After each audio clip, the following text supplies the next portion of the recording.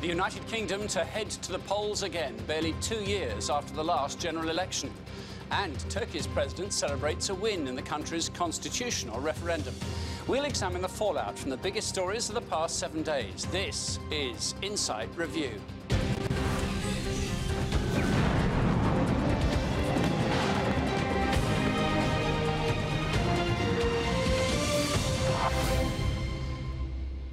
Welcome to Insight Review, our look back at the most read and clicked and shared stories over the past 7 days. It's been a week when the British Prime Minister shocked MPs from all parties when she announced the UK would go to the polls on the 8th of June. Also this week, North Korea tensions. The reclusive nation broadcast a mock video on state TV of one of its missiles engulfing a US city in flames. We'll examine those stories and more with our guests, the lawyer and broadcaster Andrew Kidd and the journalist and broadcaster Maxine Mawhinney. But first, here's Insight's Juliana Olyenka with what you need to know about what happened this week. 7 days in 60 seconds. Britain's Prime Minister called a surprise general election due to take place in less than 2 months' time. Theresa May said a fresh mandate would strengthen her hand ahead of Brexit negotiations. A yes vote in Turkey's constitutional referendum handed the country's president sweeping new powers. Erdogan could now remain in power until 2029, once the country becomes a presidential republic. Uganda has ended the hunt for rebel leader Joseph Kony in the Central African Republic. The International Criminal Court first issued an arrest warrant for him in 2005. A 56-year-old man has been sentenced for the kidnapping and murder of the first missing boy to ever appear on the side of a milk carton. Pedro Hernandez received a life sentence for killing 6-year-old Ethan Patz in New York in 1979. And giant icebergs have appeared off the coast of the Newfoundland in Canada, weeks ahead of the iceberg season, prompting concern from climate change experts. We begin this week with the British Prime Minister's decision to take the UK to the polls again in just under 7 weeks' time. Critics have accused Theresa May of political posturing, given the last general election was held in May 2015. However, she argues that Britain needs certainty, stability and strong leadership ahead of Brexit. I have just chaired a meeting of the Cabinet where we agreed that the government should call a general election to be held on the 8th of June. So I have a simple challenge to the opposition parties. You have criticised the government's vision for Brexit. You have challenged our objectives. You have threatened to block the legislation we put before Parliament. This is your moment to show you mean it, to show you are not opposing the government for the sake of it, to show that you do not treat politics as a game. Well, joining me in the studio today, the journalist and broadcaster Maxine Mawhinney and the lawyer and broadcaster Andrew Kidd. Welcome to you both. Maxine, this was unusual for political drama, wasn't it? This was the governing party ahead in terms of number of MPs in Parliament. They could have just carried on. Why did she do it, do you think? Well, I think actually why she did it was summed up in a question by another journalist earlier in the week. Mrs. May, what was it about your 20-point lead that sent you to the polls? She's in a very strong position at the moment, and she listed all those things that she's very unhappy with, the things that she thinks make her weaker, particularly with the other MPs, the criticism within her own party, the criticism from other parties, and it all boils down, at the end of the day, to Brexit. So we're going to have an election which will probably reflect all of those issues that we had in that Brexit referendum. What do you think? Feels a bit like unfinished business, doesn't it, from a whole year ago? Absolutely it does. I mean, I think she's absolutely right to call the election. I think the country is behind her on that decision. She's still governing on a 2015 David Cameron manifesto. I think it's absolutely right that she renews her mandate. It will make her much stronger in Europe. And I mean, coming from the Europeans already are signs that they welcome this general election because it will make the success negotiations all the stronger for all involved. The thing is, I actually don't understand that point. Why will it make it stronger? Well, there was scope for her to be undermined by her backbenchers, who are notoriously very powerful within the Conservative Party. So if she increases that majority, she gets a renewed mandate, she will be much stronger.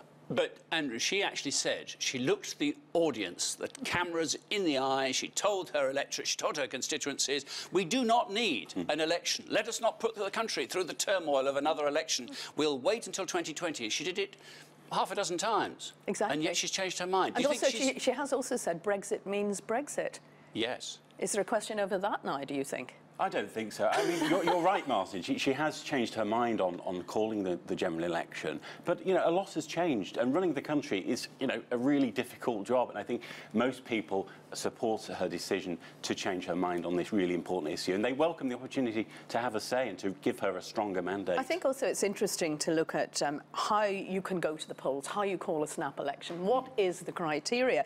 And there are only two. You can either have a vote of no confidence in the government, or you have to have a two-thirds majority. And if we look at the vote, actually, the other day, it was 522 to 13.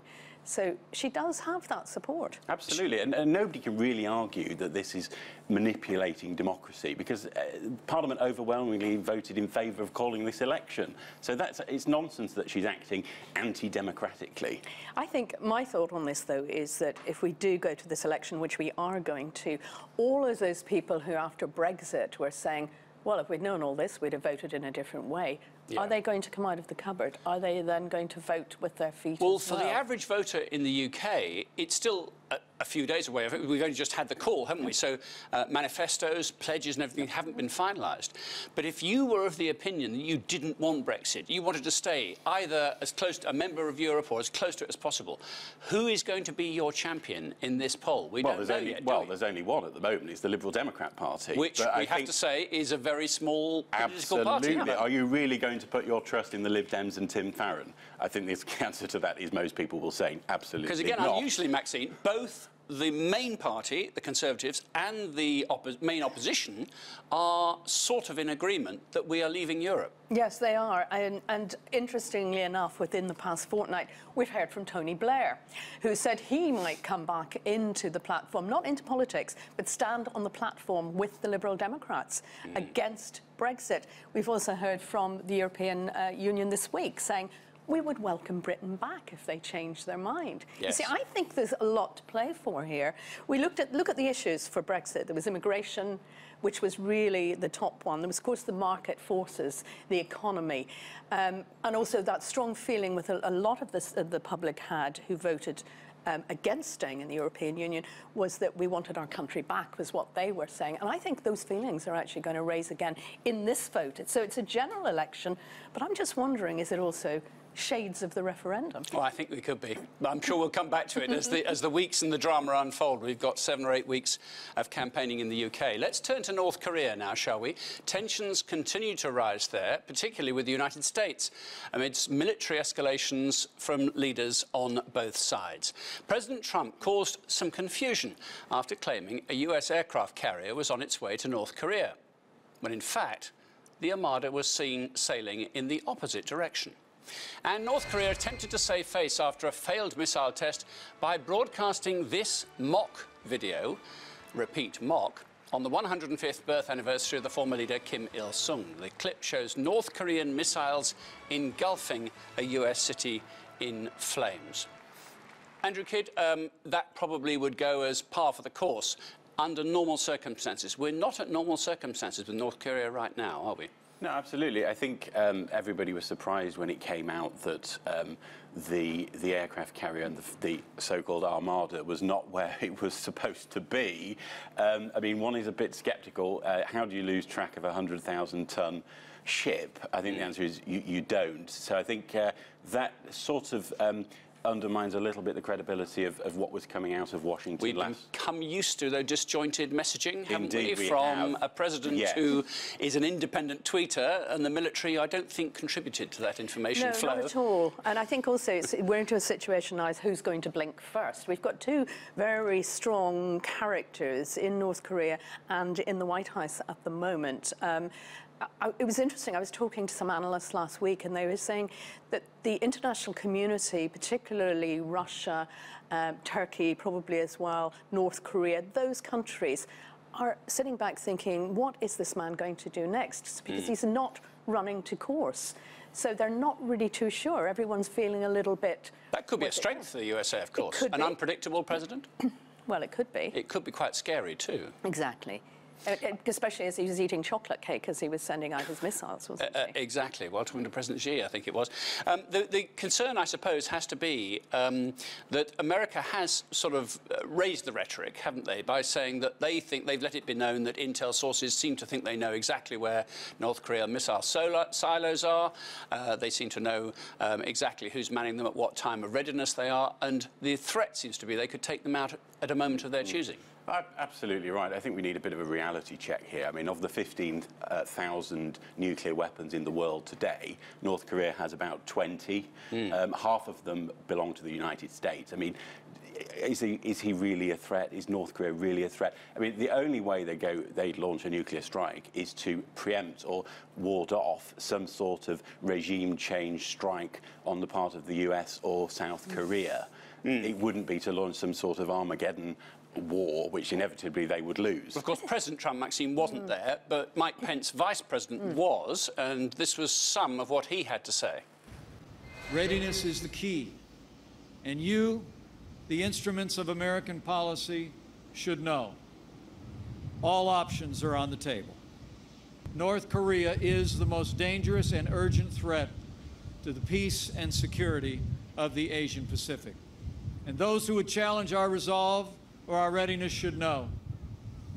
We will defeat any attack and meet any use of conventional or nuclear weapons with an overwhelming and effective American response. Maxine, that was a real threat from a more conventional politician. Well, it was indeed, but of course it always goes back to the White House anyway. The president has to make the decision. The thing is, if you're going to make a threat like that and you don't follow through on it, where does that leave President Trump and his administration? So it could actually be quite a dangerous situation, because the North Koreans are determined to continue testing their missiles. If they do something that the Americans don't like, will President Trump push the button? The question has to hang in the air. And just a final thought on this video. I mean, I suppose it is quite possible we have to try and get inside the mindset of North Koreans. We know that communications, media and everything is not as readily available as in Western nations. Some citizens will really believe that an American city was damaged, weren't they, having seen that video? Absolutely. I mean, we have the luxury of a free and independent press. We can verify everything we see. This video is really quite sinister, and when you've only got access to state-controlled media, some people will swallow it, some people will believe it, and that's really quite disturbing. Some hints, actually, that mobile phones are maybe allowing external uses of internet and something to creep into North Korea. It'll be interesting to see how that plays out. Let's go to Turkey now, shall we? Last weekend, Turkey ushered in a new chapter in the country's history, with 51.4% of the population voting to transform Turkey from a parliamentary republic to a presidential republic, in the process handing President Erdogan sweeping new powers. Critics say the referendum has exposed deep splits in Turkish society, with the main opposition party voting to launch an appeal to invalidate the result, a move Turkey's High Election Board later rejected. Well, TRT World's Ediz Tiashan has more. A triumphant scene outside the presidential palace in Istanbul. Supporters of Recep Tayyip Erdogan celebrating a referendum victory. Speaking in a televised address, the president announced the coming of a new era. Turkey has approved the constitutional change with the highest number of votes in history, and the new developments will be at the service of all our people. We're going to shift our gear to the future together. The support for yes vote came mainly from central Anatolian provinces of the country. The coastal regions and Turkey's three biggest cities fell into the no camp. In Istanbul, hundreds took to the streets on Sunday night. Don't bow down was the message from protesters in the early hours of Monday. For the opposition, these results are not yet final. Turkey's second-largest political party is demanding the vote be annulled. Well, of course, they didn't get approval for that challenge. Maxine, Mawhinney and Andrew Kidd are with me to look back at the week's news. Maxine, it's interesting this on the international stage, isn't it, how other countries will react to President Erdogan's new powers. Interesting that Donald Trump, the aforementioned, tweeted support. Yes, he did tweet support, and he was one, I think he was the only Western, if we could call them Western leaders, who did that. I think what we're seeing here is increasing tension at home in Turkey and increasing possible isolation outside, because already President Erdogan saying one of the things he wants to bring back is the death penalty.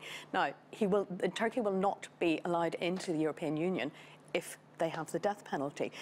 Other countries looking as well to see what's going to happen. A president in full power, is there that judicial checks and balances that we have in other countries, for instance, even including the United States? And at the moment, the answer would probably be no.